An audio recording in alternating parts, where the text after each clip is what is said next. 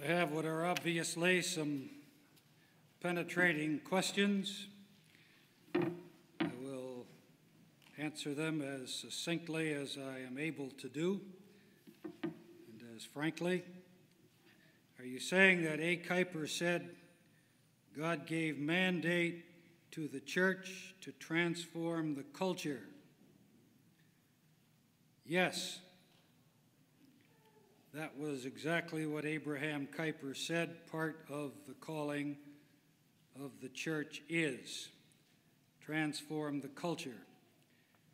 And he attempted also to do that in the Netherlands with results that leave something to be desired. Are you saying that Abraham Kuyper is condemned for his teaching of common grace and the wrath of God lies upon him? I did not say that. I did not say that Abraham Kuyper is condemned for his teaching of a common grace of God, but I said that Abraham Kuyper's doctrine of common grace is condemned by Scripture and by the Reformed confessions, and that great man, to whom we are obliged for some blessings, we Reformed people today, erred grievously with regard to the doctrine of common grace, and that he has done a great deal of damage to many nominally Reformed churches and confessing Reformed believers by his doctrine of a common grace of God. Is there still a problem with common grace if it isn't attached to Christianizing the world?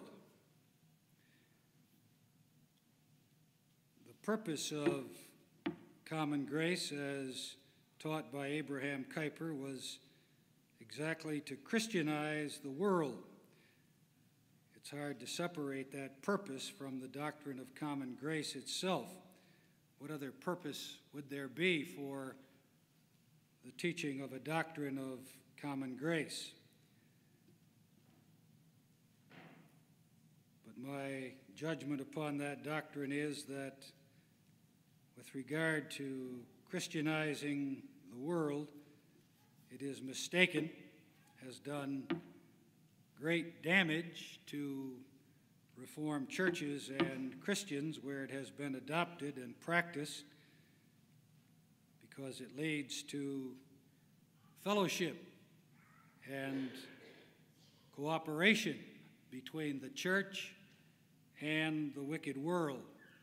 By virtue of the world's supposedly possessing this common grace in common with the Reformed believer, Reformed believers and the church may cooperate with the world in bringing about a supposedly good and holy society. And that's fatal to the church, which is called by God to be separate from the world and not to cooperate with the world in building the world's earthly kingdom. There is no biblical basis for the doctrine of common grace. There is no biblical teaching of any purpose served by a common grace of God. Where does the Great Commission fit in your kingdom? The Great Commission is Christ's commission to his disciples upon his resurrection to go into all the world and preach the gospel to all creatures. And by this mission work everywhere among all nations, God gathers his elect people out of all nations, and thus gathers his church so that Christ may come again. But the Great Commission, neither in its wording nor in its implication, has anything to do with a common grace of God or a purpose of God with the common grace. The Great Commission is bent on the conversion and salvation of God's elect people among all nations, tongues, and tribes. So the Great Commission has an important place in the gathering of all the citizens of the kingdom, and in the establishment of the spiritual kingdom of Christ, which is, as I have demonstrated from the Heidelberg Catechism, the church. If we are not to Christianize the world, are we called to be Christianizers? That is, are we still obligated to preach and witness in all places, and in that way be Christianizers? Christianizers is the term of the one who wrote the question, not my term. The Bible nowhere calls us to Christianize the world, and the thing is impossible. The world, by definition, is the unregenerated, unbelieving world of ungodly men and women. They can't be Christianized.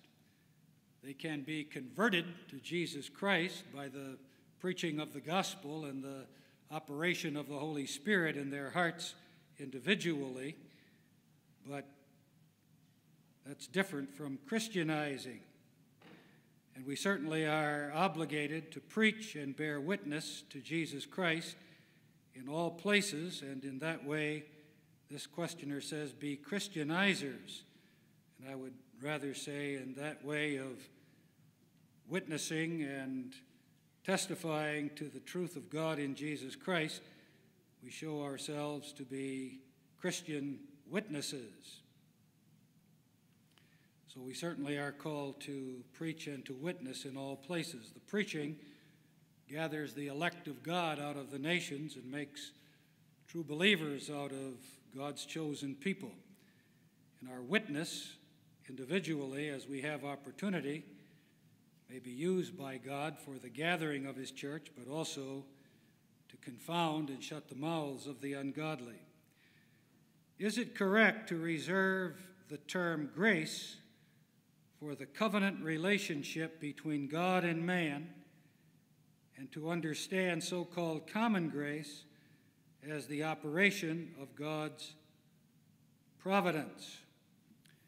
And then, by the way, congratulations on 50 years this week of ministry, and thank you for your work and writing against federal vision and for God's covenant. That last remark is gratifying to me. Thank you for it.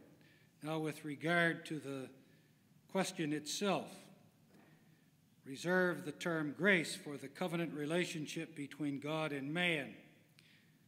Yes. And understand so-called common grace as the operation of God's providence. In the past, there have been Reformed theologians who have inaccurately described God's providence, his government of the lives of all humans, once in a while by the term common grace, but that was a mistake, and it would be better to purify and rectify our language. God governs all creatures, including the devil, by his providence. That's simply his almighty power. Grace is different from God's almighty power. And as soon as you begin to describe God's government, let's say, of the devil or of reprobate, ungodly people as something done by God's common grace, you fall into a serious error and an inaccuracy of language. Use the word grace, as the Bible does, to refer to God's saving operations in Christ upon his elect people. And with regard to his government of the devil and of all human beings, use the word providence. Why do people like Chuck Colson and other dispensational premillennialists push for a cultural Christianity like the Reconstructionists? That is a remarkable recent event and development among dispensationalists. In the past, dispensationalists have been concerned only with one thing: the deliverance of themselves from earthly life and its activities by the rapture. But Now, recently, a man like Chuck Colson has emphasized cultural activities by Christians for which he appealed to the power of common grace, and therefore supported the teaching that's prevalent in the Reformed churches that there is a common grace of God upon all human beings without exception. I can only speculate what moved Chuck Colson to push for a cultural Christianity. He never explained exactly why, differing from other dispensationalists, he made a big point of this. I can only imagine that he saw, both in Scripture and in experience, that there's more to the Christian life than just waiting for the rapture to take one out of this life and put an end to one's earthly activities, and therefore began to emphasize the importance of certain cultural acts on the part of Christians, which he also then implemented in various ways. But with regard to Colson, as with regard also to Reformed persons, those activities must not be ascribed to a common grace of God, but if they are legitimate, those activities in society are to be explained by the working of God's sovereign, saving grace in us that produces genuine good works and movements of genuine good works. When those who say we must Christianize the world, and that is the context of the kingdom coming, are they not saying that the kingdom has not come? Galatians 1:13, is not then Christ not victorious? Does Christ not help?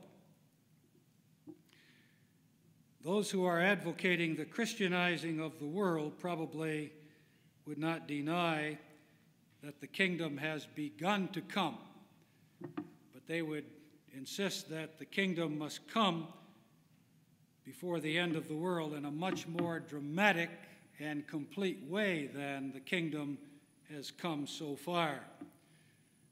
Certainly they would have to acknowledge that the kingdom has come already in the obedient life of each child of God, but they want a coming of the kingdom that is more dominant and widespread, so that at least outwardly the kingdom of God controls all of the earthly life of a nation and all of the earthly life even of all the nations of the world. And their mistake is that that perfect coming of the kingdom of Christ, which influences all aspects of life and dominates, is reserved by Christ to take place at his second coming. Now the coming of the kingdom, as I pointed out in my lecture, is the rule of grace in the heart of the individual child of God, so that the individual child of God lives in obedience to the will of God in every area of life. And the kingdom has come in the form of a true church, characterized by the pure preaching of the gospel, the right administration of the sacraments, and the exercise of Christian discipline. How did Kuyper reconcile Christ's kingdom coming through Christianizing the world with his statement that common grace would bring forth the Antichrist? I doubt if Kuyper ever reconciled those two things, because those two things are irreconcilable. How can a grace of God produce the Antichrist? And that really was Kuyper's teaching. Granted, he referred to God's common grace, but it was a grace of God that Kuyper said would produce the Antichrist. I think that borders on the blasphemous. God's grace does not produce the Antichrist. The grace of God delivers from the Antichrist, and the grace of God unites to Jesus Christ. As far as I know, Kuyper never elsewhere tried to reconcile these opposite facts. Common grace could bring forth the Antichrist. Nor have I seen much comment on this aspect of Kuyper's teaching about common grace on the part of those churches that have adopted Kuyper's common grace. I would like to have them reflect on and explain that, according to Kuyper, common grace is going to produce the kingdom of the Antichrist. The American Revolution has also been termed the Presbyterian Revolt. The early Americans were heavily Calvinistic, but they did not submit and pay taxes. Instead, they revolted. Were they wrong to do so? I don't deny that some Presbyterians were involved in the American Revolution, but I'm not so sure that the American Revolution was mainly a Presbyterian revolt. They disagreed with my judgment, I guess, that the biblical calling to the citizen is to submit even to unjust office bearers or officers of government and pay taxes, but that is certainly the calling of the Christian citizen in Romans 13. And that passage also forbids revolting, so that whatever may have been the thinking of the Presbyterians at the time of the American Revolution, they erred in engaging in civil revolution. And then a question with two words: rapture, question mark, nonsense, question mark, yes, explanation point. Does anything restrain evil? There are many things that restrain evil. Policemen restrain evil. Parents who supervise their children's lives restrain evil. There are other restraints as well. Could evil in the world be greater? Theoretically, it could, of course. If the restraint of government and the threat of punishment were removed, there would certainly be a greater outbreak of evil.